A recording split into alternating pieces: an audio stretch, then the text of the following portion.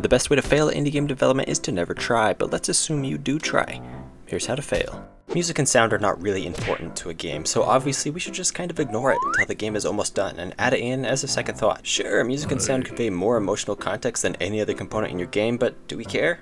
Not really. So let's talk about music first, and let's also be honest, music's hard to make, so we should take as many shortcuts as we can. Just find some free chiptune mixer and make a beat with a random assortment of notes. And there we go. Does it matter what kind of game we made? Nah, a chiptune beat without a melody is perfect for any type of game. Plus, you might not be musically inclined, so it'd be best to continue to believe that chiptune jumbles are your only option. Learn to write music? No way. The years of time it takes to learn to code, use a specific game engine, draw, 3D model, design, level design, or market a game are all important tasks. Music is just whatever. So why would you put any time into learning how to do that too? Who needs to be well-rounded? Alternatively, you could pay someone else to write the music, but that costs money. Lots of it. It's impossible to find anyone out there who doesn't charge about $160,000 for 10 seconds of music. And there's no need to dig deeper than just a few minutes of searching on a freelance website. Networking, time, and saving a bit of cash couldn't ever find anyone affordable, and if you ever did find someone like that, which is very unlikely, try to talk them into giving you their services for free, with the promise of exposure as payment. I'm sure they will appreciate that. But what if you are musically inclined? This means you also don't have to do any more learning or research, such as how to make a main theme and branching themes that tie together, or how to fully capture a specific emotion, or build tension and deliver payoffs for events on screen, along with other deep music writing strategies and concepts that would only be learned by studying the masters of cinematic music and their works. There's no need for this, because you already know how to make music. So just make a beat and go with it.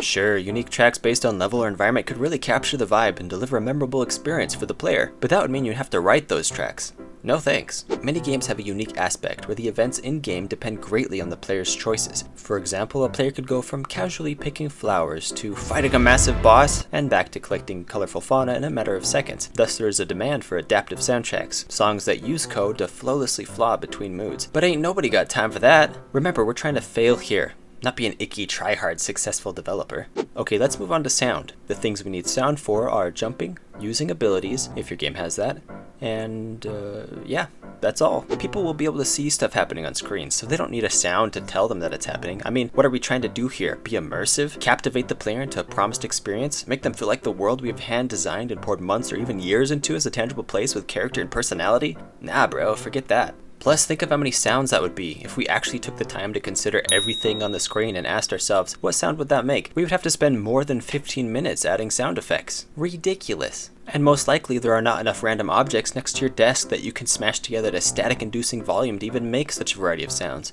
I mean, there are websites with tons of sounds that can be downloaded for free, but we're not going to talk about that. Anyway, now that you have your chiptune song without a melody that will play on repeat forever, as well as your 4 sound effects, just turn everything up as loud as possible and refuse to make a mute button, or volume controls. After all, you had to make that song, and you had to burp into your mic for those sound effects, so by darn, people are going to hear it. And of course, if you follow these instructions carefully, you are bound to succeed at failure.